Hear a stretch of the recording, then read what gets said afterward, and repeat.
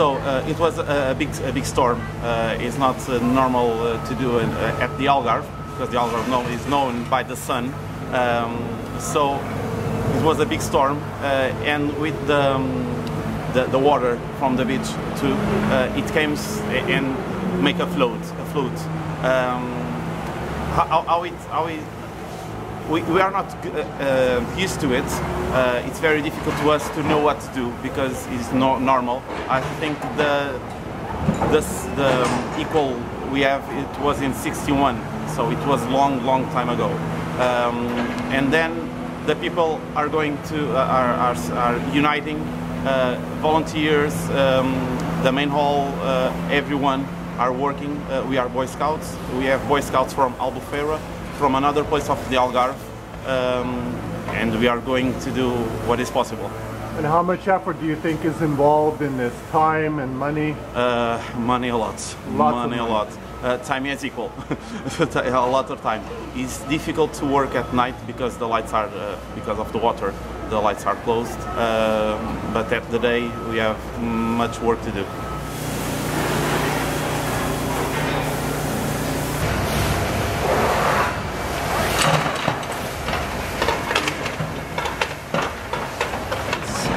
Terrible what happened here. It's no one was expecting this. It was too much rain. It created such an immense flood, and it's horrible. And as you can see, this is not how it was supposed to be. All this area is supposed to be all clean, no debris, nothing. And yeah, we are helping each other. There are scouts from all the Algarve here participating. They are from Albufeira and the other cities, Algarve and Queluz. Queluz, it's a little bit far away, like 1 hour travel here, and they came to help us because they knew that we needed help to clean all this mess, and we're trying to make the best of it. The best. We'll get up, and with lots of hard work we are going to make the city shine again.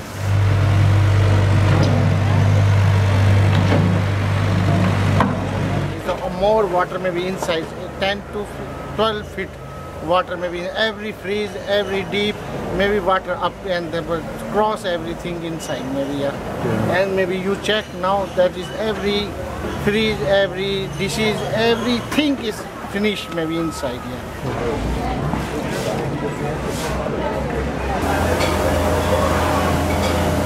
I can tell you the disaster what happened was a water mess with everything.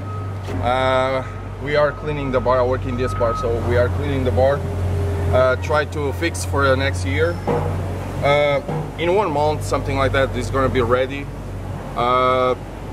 It's not a big team, but with strength, and we really want this ready in a few times. So I don't know. You got lots of work ahead of you. Oh yeah, lots of work. Yes. Was worst, but. Was there a lot of damage? Yeah, lots, thousands of euros. Yes. So, if not millions, with everything.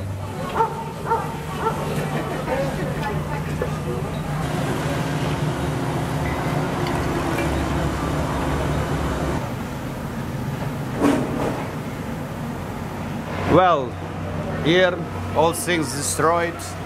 Nothing in the bars, nothing in any place. Computers, music systems, everything, chairs, tables, food on the restaurants, drinks on the bars, everything destroyed. Now we're going to try to rebuild all those things. We have a lot of help from the population.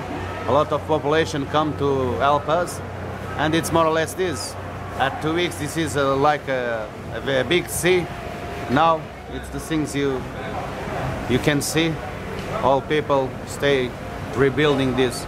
How much effort do you think is involved in millions fixing? Millions of euros. And how long do you think this will take to clean up? Maybe to clean up, I don't know, but to open only maybe in March. Yeah. That long? Yeah, because the electricity things gone, the water's gone, don't have nothing. You have to rebuild everything. everything. Do you think there is any problem with the water, the quality of the water that's happening In this here? moment, yes, because I have a lot of caves in the shops, full of water.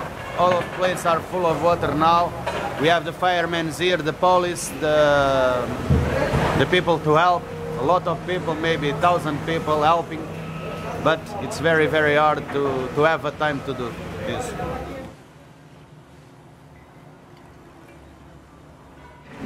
Okay, like I said earlier, we visited the area about 3 days ago because we came over to Portugal on Wednesday and we came to the Albufeira area and we caught a bite to eat and everything, and we were saying what a wonderful town it was. We're actually staying 8 miles from here, and while we're here holidaying we thought we'd come and revisit Albufeira, and we started at the top and we noticed that there was a few cobblestones lifted, and we thought that the weather from the couple of nights before must have affected it, but as we got deeper into the town we realized this devastation, and it was a complete shock. I mean, it was the scene you see here was totally different to how it was. Obviously it was busy, people enjoying lunch, food and everything, and now it's like a disaster zone. But one thing I can say, I can see the community of people getting together and rallying round to clean the area up, but it's of a mass destruction, and I'm deeply shocked, deeply shocked.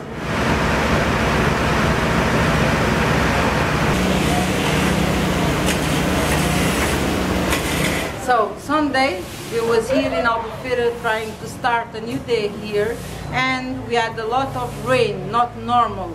So we had a little bit of a river. It starts a river and then starting to get very big. So like you see, we had a lot of mud and a lot of water. So every shops, every restaurants, bars, everything finished. You can look, you can see the higher after the water came. So the shops here, for example, only what it was here on the top. You can see here everything just gone. We have everything in the black bags because it's impossible to sell again, try to make again something with this. So you can look, and then now what we have to do is to clean, because you can see we have for 2 days already cleaning, and it's still difficult because it's a lot of water, still water, and mop again, and sand, so much sand, and so we are trying to do something for 2 days already, but it's been very, very, very difficult. So that is our Albufeira, beautiful Albufeira, my friends, and I'm telling you, I'm very sad with this because we have to reconstruction again, everything is really sad because Albufeira never happened this, so it's really, everybody here very sad, but we are the strong, we're going to do something, we all together, we are the champions! Yeah, we're going to do something, we're going to be okay. Next year you come here, my friends, I'll talk to you again. Yeah. Obrigado, senhora. De nada.